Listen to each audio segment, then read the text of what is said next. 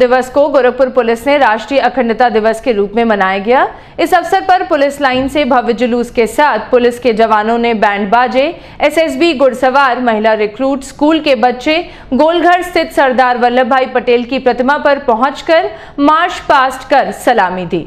इस दौरान पुलिस अधीक्षक नगर डॉक्टर कौस्तुभ, पुलिस अधीक्षक उत्तरी अरविंद कुमार पांडे, पुलिस अधीक्षक ट्रैफिक आदित्य प्रकाश वर्मा, पुलिस अधीक्षक क्राइम अशोक कुमार वर्मा, सहायक पुलिस अधीक्षक रोहन प्रमोद बोत्रे, आरआई उमेश दुबे, महिला रिक्रूट, एसएसबी जवान, एटीएस, स्कूल के बच्चे, अधिकारी, कर्मचारी आदि मौजूद रहे।